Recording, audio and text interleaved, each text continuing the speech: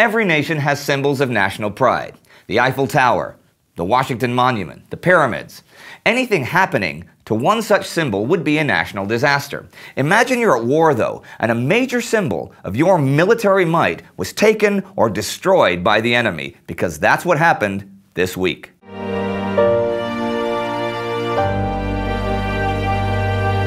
I'm Indy Nidell. Welcome to the Great War.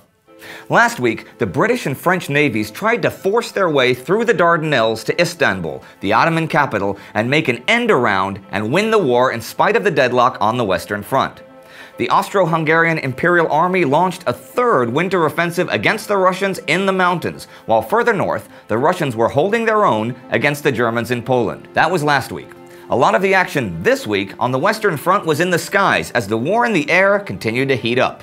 On March 22nd, 2 Zeppelins bombed Paris, and the following day, the Germans once again bombed Reims. The French got a bit of their own back on the 26th when 6 French airmen bombed Metz.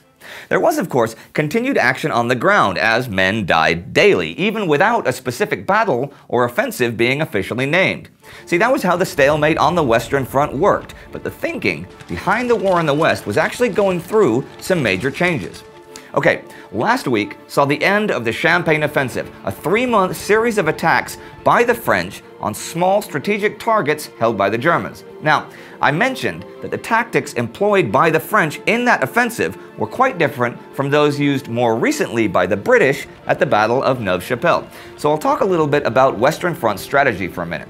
British General Douglas Haig wasn't a big fan of the French style of attack, pursued throughout the winter by French General Joseph Joffre. Haig figured that, sure, by concentrating on a narrow front, as the French did, artillery might penetrate deeper, but attackers might be enfiladed from the sides, and concentrated artillery bursts on specific small targets forfeited any element of surprise. Haig believed fronts should be large and with wider and longer bombardments, which he first tried at Neuve-Chapelle, where the British really did surprise the Germans. But Neuve-Chapelle highlighted that the biggest problem of all was the lack of real-time communication during battles. Infantry in fixed positions could bury telephone wire towards rear command posts, no problem, and it was safe. But what happened when they advanced? Well, they lost contact, and laying new wire was dangerous in the heat of battle and was often cut anyhow. Wireless radio was still too heavy to really be portable. Pigeons were great at times, but they didn't like to fly on damp days with no wind, which was a lot of days on the Western Front. Dogs, rockets, flags were all used, and all had pros and cons, but the main means of communication was human runners, and more often than not, by the time they got their messages through, they were old news. So now, in modern warfare, generals really didn't have that much to do with the decision-making in the heat of battle. There was no Napoleon on a hill with a spyglass directing his armies. Now, you had massive armies that were heavily dispersed to confound artillery. So the battlefield was much, much bigger, but looked empty. And the generals were way behind the lines, sitting at desks, looking at loads of maps. The Germans dealt with this by issuing general directives and not detailed orders from the high command. And specific commands were only given down at the front. The British officers, though, many of them survivors of colonial wars, were used to smaller armies and hands-on direction, and consequently, many more of them died in battle throughout the war by trying to conduct the battles themselves in detail near the front. They found it very hard to accept that crucial decisions were being taken at low levels of authority. But the theory and practice of war was now changing every month, and it was a real case of adapt or die. And most armies proved very capable of adapting. For example, early in the war, modern heavy artillery had proven an overwhelming match for the great military fortresses of Europe, as they had all fallen very quickly. And so armies now relied much more on heavy artillery and left the fortresses.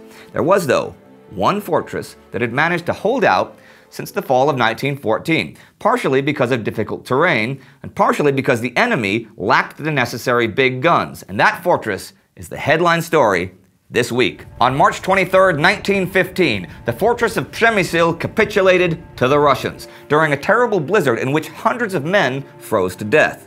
The fortress yielded 126 1,000 prisoners and 700 big guns to Russia, and also gave 3 Russian Army Corps the chance to finally turn around, leave the fortress, and fight the Austrians and Germans in the field. Now that's a lot of extra troops suddenly joining the battle. Russian General Ivanov was preparing to make a huge push to clear the mountains and invade Hungary. Something that seems truly incredible, though, the Austrian Second Army Command was not informed of the surrender of the fortress, so a few days later, a completely pointless Austrian offensive was launched. This also had no chance of success and would result in thousands more Habsburg casualties. Here's the thing, though. Przemyśl had by this time come to symbolize Austro-Hungarian military prestige, right? So Austrian Army Chief of Staff Konrad von Hötzendorf had allowed its liberation to totally distort his entire Eastern Front strategy to the point that his whole army was nearly annihilated. The winter campaign by the Imperial Army in the snows and the mountains cost 800,000 casualties in an attempt to liberate fewer than 130,000 troops. There was very, very little to show for their sacrifice. Conrad's flawed planning and execution furthermore resulted in the German military having greater and greater control over the entire Habsburg command structure. This might have been a humiliation, but for survival it could only be a good thing considering the continuing Austrian military failures. So the Russians now began a counteroffensive and pounded the Austrians throughout the week. And as they took the Lipkau Pass, they took 5,700 Austrian prisoners the 25th, and another 2,500 the 26th, over 10,000 total for the week, in addition to those from Przemyśl. Although the war was a blight for everyone, things looked especially bleak for the Austro-Hungarian Empire. On a related note, the Italian military attaché left Vienna this week. Now, why is that related? Well, Italy was still neutral so far in the war, having refused to join the Central Powers when war broke out, even though she had an alliance with them. But Italy had several land issues with Austria, alliance or no. And with the empire now facing military destruction, perhaps this was a good time to stake her claim to disputed lands. Whatever the case, the attaché leaving Vienna cannot bode well for the empire. And at the end of the week, though very little has changed, everything has. The stalemate continued in the West, but future battles would look very different from the past ones. The Russians and Germans continued their game of back and forth in Poland, and even in the far north, where the port of Memel had changed hands from German to Russia, and back to German within the past week. But that one major milestone, the capitulation of Przemyśl, was a major change. 133 days. That's how long the Austro-Hungarian garrison held out in the second siege of Przemyśl, which is pretty impressive, especially when you consider the size of the army. The world's first airmail, actually, was flown out of Przemyśl during the siege, mostly military mail, but not entirely. Now that's an interesting piece of knowledge, but it tells nothing of the real story. The story of a fortress that was supposed to hold 50,000 men, but crammed in over twice that. Men who lived on horse meat for months in abysmal conditions, awaiting relief that never came as offensive after offensive came to disaster in the frozen mountains because the Austrian commanders were in every way unprepared for winter war. Heck, unprepared for war in general. First, they were humiliated by Little Serbia, and now crushed by Russia. The mood in the empire was despair. Whole military units even deserted to the enemy, and the casualty toll for the empire's war was in the millions. I say the empire's war, for it was indeed the Austro-Hungarian Empire who actually pulled the trigger, and there was no question that the empire had wanted war. Well, be careful what you wish for. You just might get it. Was that the final time that I'm going to mention Przemyśl? No spoilers.